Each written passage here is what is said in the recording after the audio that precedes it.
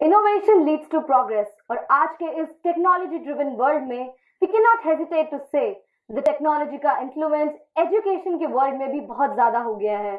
Hello viewers and welcome to Winuall Academy.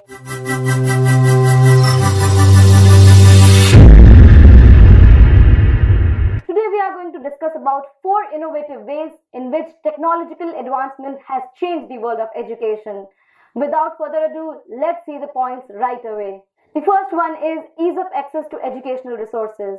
Because of the technological advancement, हम कहीं से भी कितनी भी information जब चाहे जब access कर सकते हैं, just at one click. और यही सबसे बड़ा advantage है technology का in case of e-learning. हम चाहें जब भी हमारी जरूरत के हिसाब से उसे access कर सकते हैं और इससे हमारी overall understanding improve होती है. The second one is increased communication and collaboration. Physical learning का एक ये बहुत ही बड़ा disadvantage था कि स्टूडेंट्स और टीचर हर वक्त आपस में इंटरैक्ट नहीं कर पाते थे. स्टूडेंट्स ई लर्निंग के केस में क्लास के बाद भी अपने डाउट क्लियर करने के लिए टीचर को अप्रोच कर सकते हैं ऑनलाइन और उसी तरीके से टीचर्स भी अपने स्टूडेंट्स की प्रोग्रेस को मॉनिटर कर सकते हैं easily.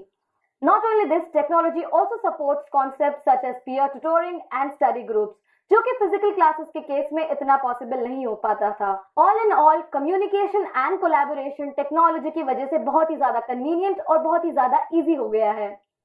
The third one is personalized learning. With the advent of AI-based learning technology, teachers अपने स्टूडेंट्स की प्रोग्रेस जब चाहे जब इजीली मॉनिटर कर पाते हैं और AI-based सॉफ्टवेयर स्टूडेंट्स की प्रोग्रेस के हिसाब से कॉन्सेप्ट लर्निंग एक्सप्लेनेशंस और कई सारे स्टडी मटेरियल भी ऑटोमेटिकली जनरेट कर सकते हैं. इसका एक दूसरा फायदा यह भी है कि जो स्टूडेंट्स क्लास के साथ कोप अप नहीं कर पाते हैं वो बाद में सेव किए गए वीडियोस और लेक्चर्स को इजीली आसानी से देख सकते हैं और जो मटेरियल पहले से सेव है और वीडियोस, प्रेजेंटेशन, स्लाइड्स, उन सब की हेल्प से ओवरऑल बहुत ही अच्छे से बेटर समझ भी पाते हैं. अगर कोई क्लास छूट भी जाए तो वो उससे कीप अप कर पाते हैं और क्लास के साथ मैच कर पाते हैं. ये सभी फायदे बहुत ही ज्यादा स्टूडेंट सेंट्रिक हैं. बट चलिए, हमारा जो नेक्स्ट फायदा है वो है teacher centric. The fourth one is increased productivity and efficiency. Online teaching के केस में आपको बहुत ही ज्यादा टाइम बचता है. आप अपनी अवेलेबिलिटी के अकॉर्डिंग क्लासेस को प्लान भी कर सकते हैं और शेड्यूल भी कर सकते हैं. इससे ना ही सिलेबस छूटने का या फिर कोई भी दिन वेस्ट होने का डर रहता है. सेकेंडली, ऐसे कई सारे टूल्स जो ऑनलाइन अवेलेबल है लाइक वीडियोस, प्रेजेंटेशन, आप उसे यूज करके अपनी टीचिंग को बहुत ज्यादा इंटरेस्टिंग और एंटरटेनिंग बना सकते हैं स्टूडेंट्स के लिए.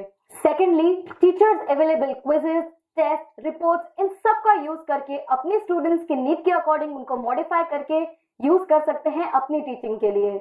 ऑनलाइन गूगल फॉर्म्स, टेस्ट और ऐसे कई सारे फीचर्स को यूज करके करेक्शन का मेथड बहुत ही ज्यादा इजी भी बन जाता है. AI based assessment programme such as Google forms, test हमारे करेक्शन को बहुत ही ज्यादा कन्वीनियंट और इजी बना देते हैं और इससे हमारा बहुत ही ज्यादा टाइम सेव होता है. तो ये था हमारा आज का वीडियो आपके लिए. आई होप आप इस वीडियो से इंस्पायर हुए होंगे और टेक्नोलॉजी को बहुत ही अच्छी तरीके से अपने कोचिंग करियर में इंटीग्रेट कर पाएंगे. अगर आपको ये वीडियो पसंद आया हो then do give it a thumbs up, subscribe to our channel and do not forget to share it with your friends and colleagues. If you want to know about something specific, then do mention in the comment section below. Till then, stay home and stay safe.